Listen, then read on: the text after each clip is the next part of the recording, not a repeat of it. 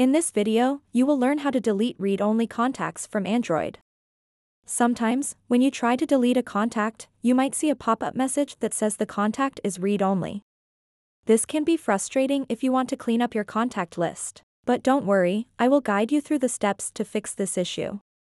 To get started, swipe down from the top, just like this, and then tap on the gear icon at the top right corner. Once you're in Settings, scroll down until you find the option called Apps. Tap on it.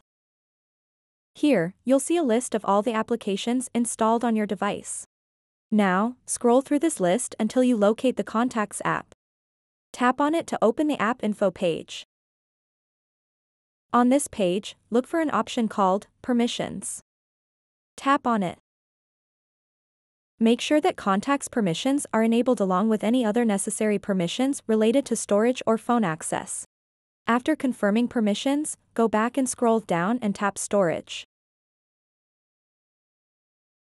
Then select Clear Cache. After clearing cache, tap on Clear Data.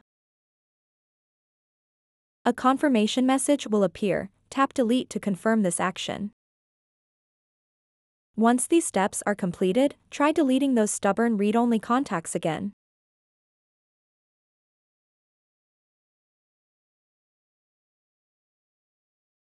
If they're still unresponsive and won't delete, open up the Google Play Store.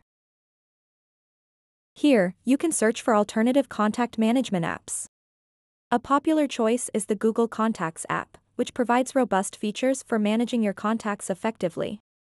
Search for Google Contacts, download, and install it onto your device. Once installed, open up Google Contacts and allow all the required permissions. Now try deleting those read-only contacts using this new app.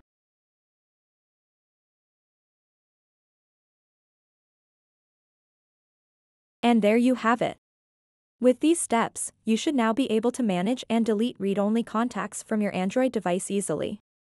So that wraps up this tutorial. If you have any questions about this whole process, please let me know in the comments section below. And if this video helped you out, please give it a big thumbs up and subscribe to this channel for more tutorial videos like this one.